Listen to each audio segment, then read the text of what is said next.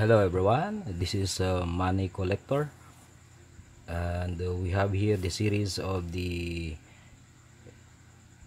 Philippine coinage English series of 1958 to 1966, and we have here the 50 cents, the 25 cents, the 10 cents, the 5 cents, and the 1 cent. And 1958 centavo notes was replaced because the 1958 centavos is made of paper, and it was after the war, the World War II. They called it the emergency notes, and as you know, paper currency is easily been damaged if you put it on fire or water. That is why they decided to replace the currencies. And one of our friends here in YouTube who is collecting World War II coins and banknotes, he has a lot of emergency notes from Philippines, and he is a American coin collector and currency collector, and now planning to make a, I don't know, a history about his life, I don't know. And he collect lots of currency notes, and those currency notes were replaced by these coins.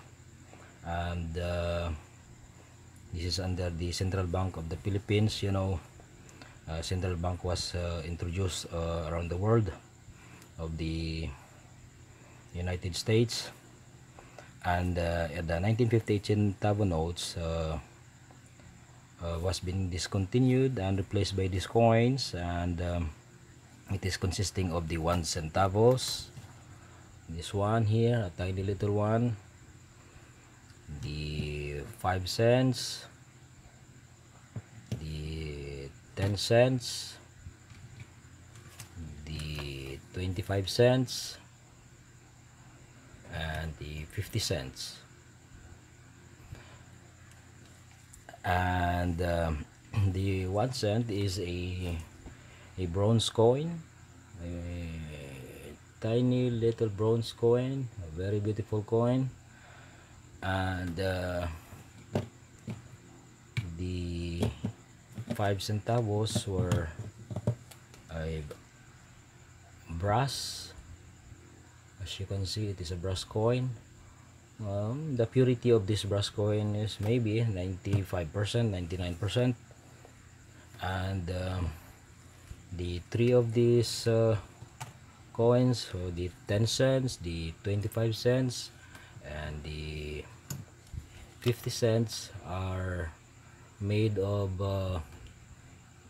nickel brass. As you can see, it's look like more nickel. And this was discontinued on 1979, and it was demonetized, but this 10 centavo continued to circulate on the circulation until 1998, and so far one of the most used coin in the Philippines, spanning how many years, 40 years I think, from 1958 to 1998, so 40 years. And this was discontinued on January 2, 1998, and they made a lot of this, less than 400 million pieces, I think 10 million from 1958, and 1960s, something 50 million, and so on.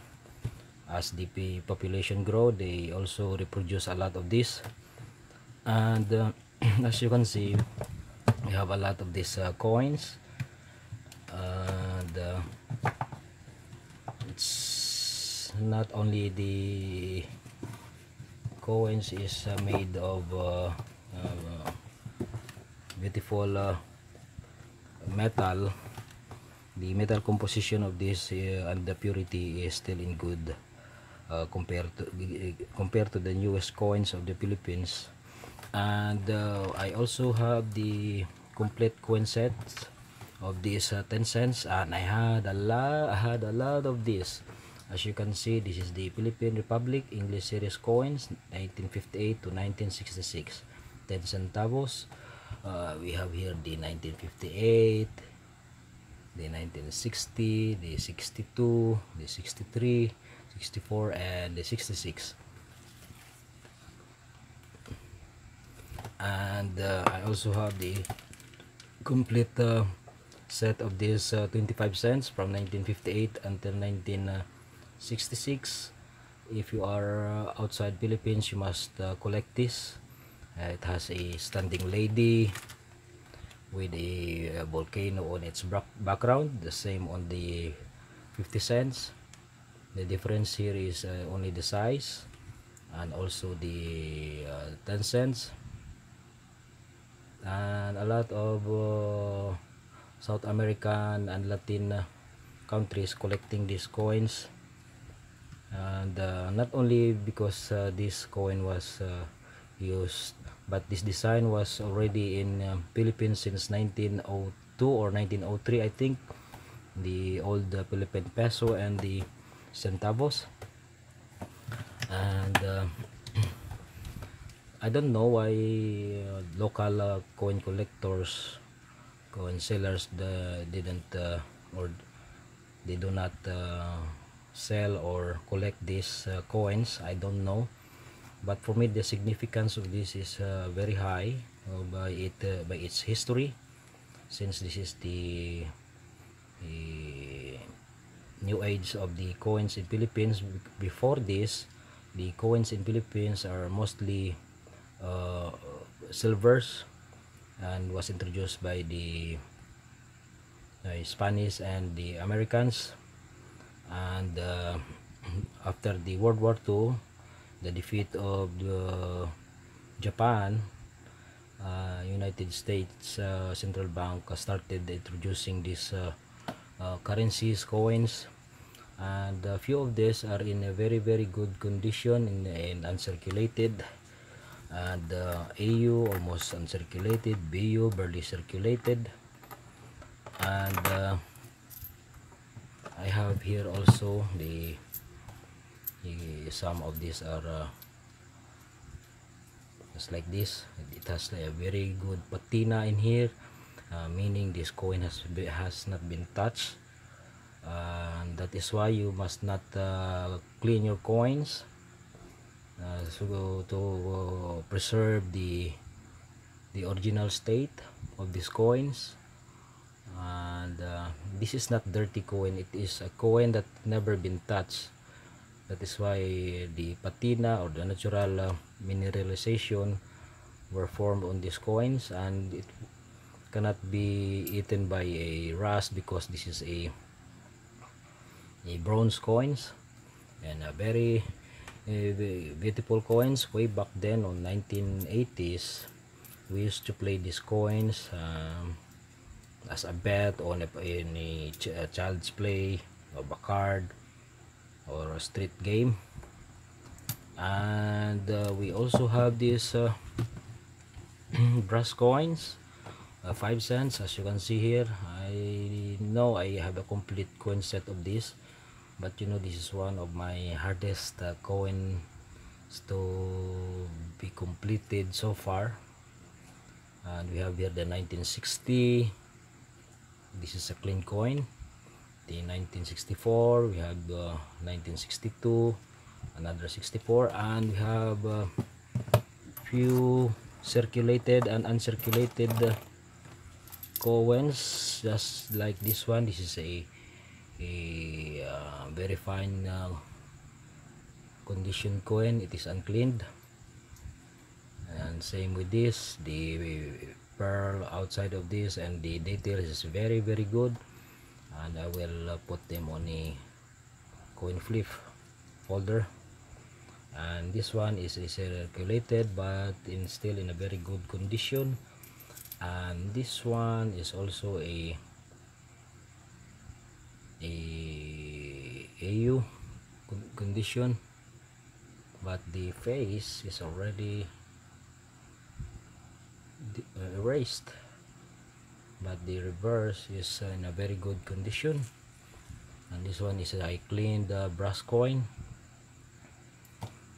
Is also have another here, a very good condition coin.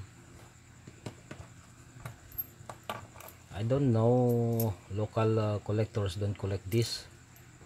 I have no idea why. I think they see this as a non-significant coin or a non-value coin, but for me the history behind these coins is a very significant. Excuse me, I had a little cold because of the weather. And next we have here the 10 cents. I had a lot of this, maybe 10,000 pieces of this. I don't know why I acquire or I have a lot of this. Maybe because I hunt for a error of the coins, and I happen to collect and accumulate a lot of this. And I had a complete series already of this coin from 1958 to 1966. I am not kidding if I say I had a lot of this. So, because we cannot put all of them on the table, because they are ranging from 5 to 10,000 pieces of this, and I only ask this from neighbors and friends, families. I can show you a few of this. You see, I cannot count this, maybe 700 of this. I only pick very fine or uncirculated coin from this bunch, and after I finish, I just put them back.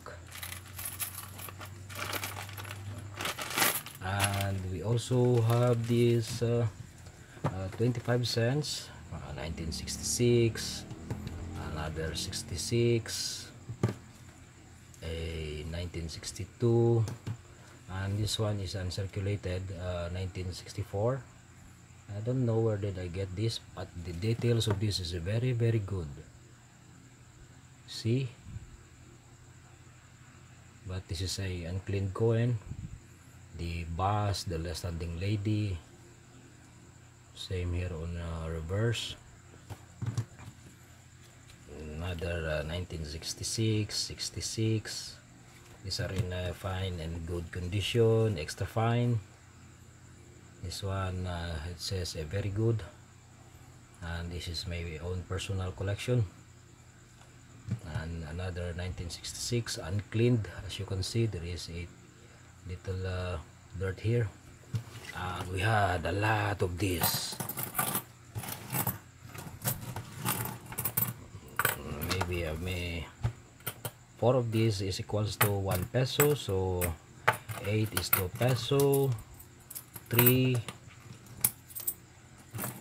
4, 5, 6, 7, 8, 9, 10 peso and 50 centavos. It's a lot of and the sound of this is a music to my ears. And I see on some neighbors and farmers, they used to pinch this and make a hole on the coin and make it as a necklace for their cattles, so that their cattles, if wander anywhere or will roam, they will find their cattles, because it makes a music or a sound. And for me, it's a vandalism or cruelty to coins, but we can do nothing of that because as we see, it is already uncirculated, and don't know. And this one is a very heavy coins because this is a thick and large coin. And the music of this also. And that's it. This is our 1958 to 1966 English series coins. Because I said English series coins because after this, after they